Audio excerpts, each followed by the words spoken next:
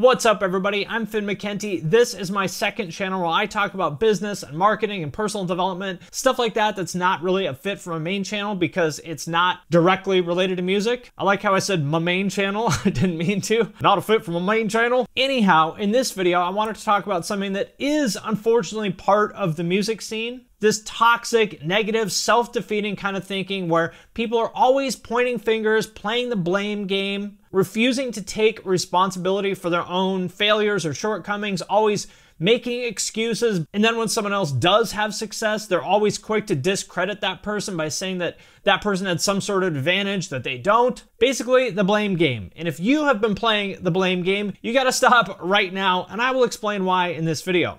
Duncan loves complaining.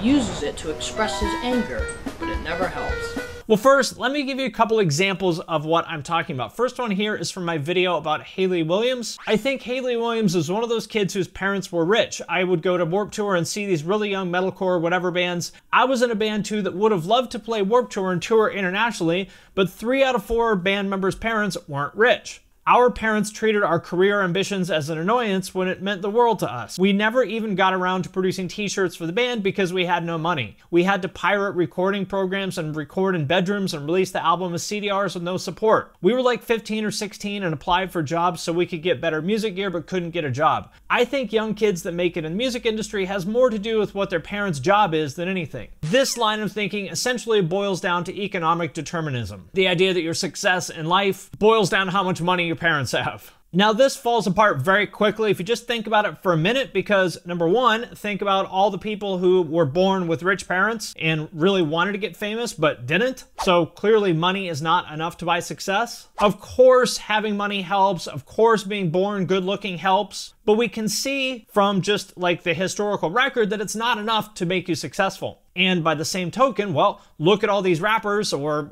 people in any kind of genre that come from nothing and end up becoming super successful. It takes like 30 seconds of just a little bit of critical thinking to pick this one apart. And the reason why is because people do not want to take accountability for their failures. They want to be able to blame some factor beyond their control, such as the circumstances of their birth. Anything but to accept the fact that maybe they made a bad decision, maybe they didn't work hard enough, or maybe they just needed to keep going, and if they kept doing what they were doing, they would have eventually become successful.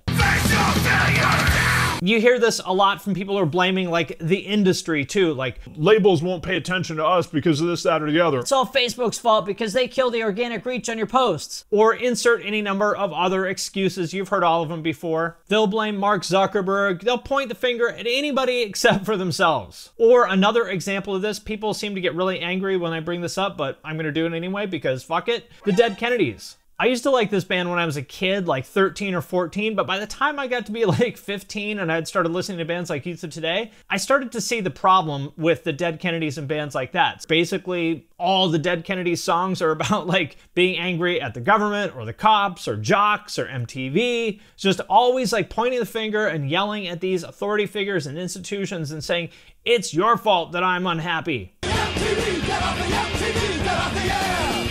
And obviously there's some truth to that. I mean, their criticisms of these institutions and authority figures are valid. They weren't wrong. But my question is, so what? So let's say the jocks are assholes, and let's say that MTV sucks and they play terrible music, and let's say that the state government of California is incompetent and corrupt.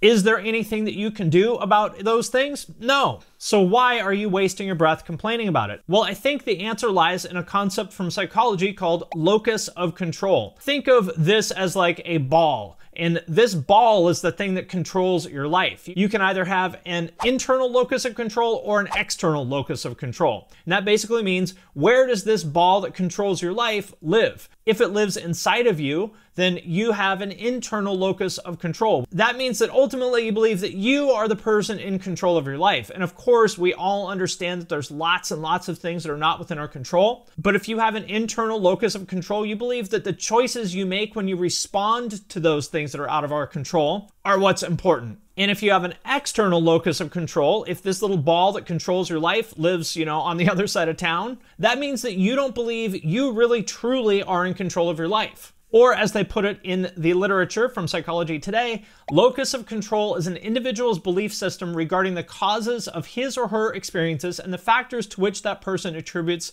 success or failure. Does that ball live inside me or does it live outside me?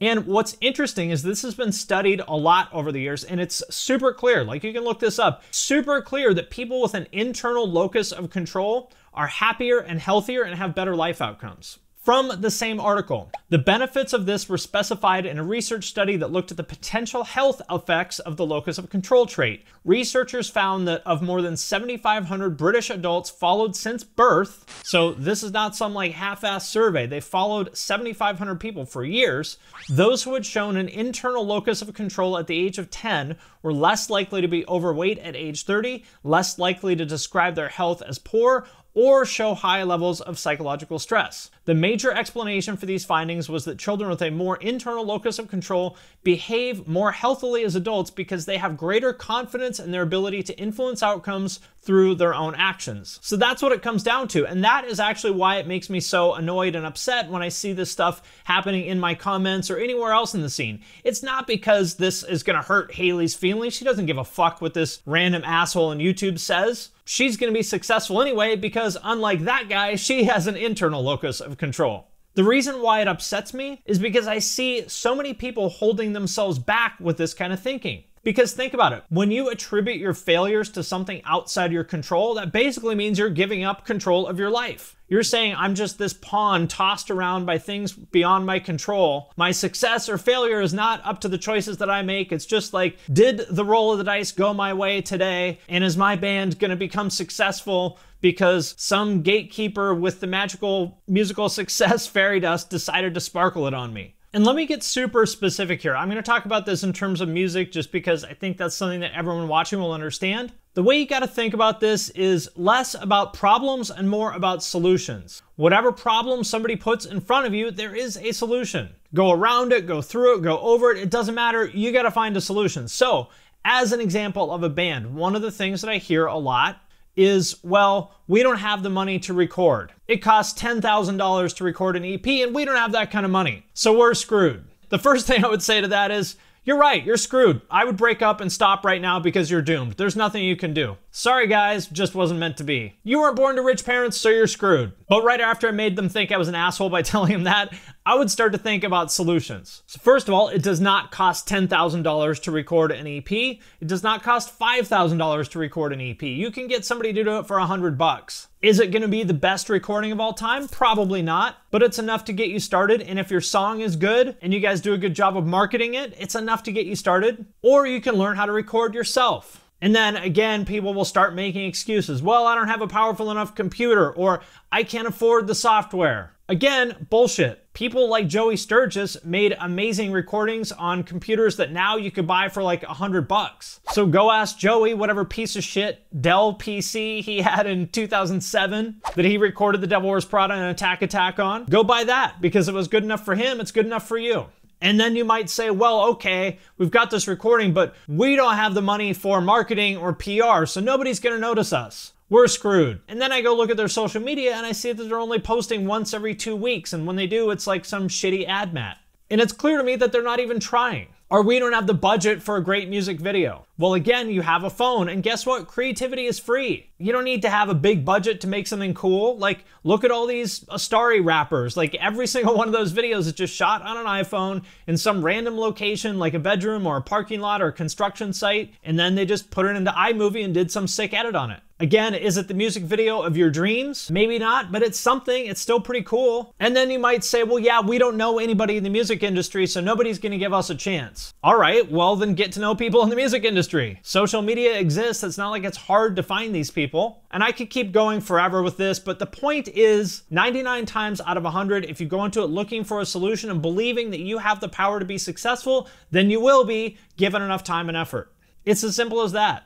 And yes, of course, there are real obstacles out there. Absolutely. Being born into a rich family with great supportive parents and being really good looking and 6 feet tall, like that definitely helps. And I understand lots of us are dealing with like mental health issues. I've made videos about this before. I have too. And some people legitimately do have an easier path to success than others. But that doesn't really directly affect you because you can't do anything about that. All you can do is play the cards you have been dealt, make the most of what you have. And if you are watching this, there's a very, very high chance that you have everything you need to do whatever it is that you want to do. It might be a little bit harder for you than someone else, but remember, there's probably literally billions of people in the world who are born with way, way less than you have, and I would suggest that you spend a moment being grateful for that and recognizing the fact that you probably won the lottery by being born where you were born when you were born, and less on the fact that Hayley Williams' parents were rich. All right, my friends, that is it for today's installment of Old Man Screams at Cloud. And next time you catch yourself maybe playing the blame game, we all do it sometimes, just press stop. Just say to yourself, I'm not going to do that. Break yourself of that habit. And once you really internalize that idea of locus of control, I promise you, you're going to be a happier person and good things are going to happen to you. So I hope that was helpful. I'm going to sign off for now, but I will see you next time.